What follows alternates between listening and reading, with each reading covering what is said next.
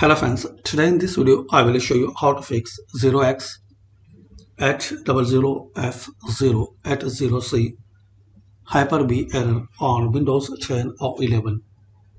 So to resolve this problem, click on this Start, type CMD, right click on Command Prompt, run as administrator.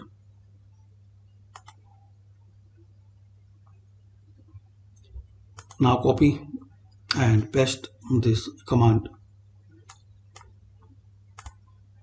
I will give in description if you will comment me.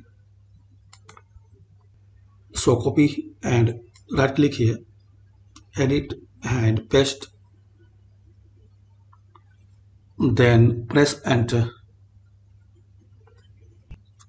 Now close and restart your PC.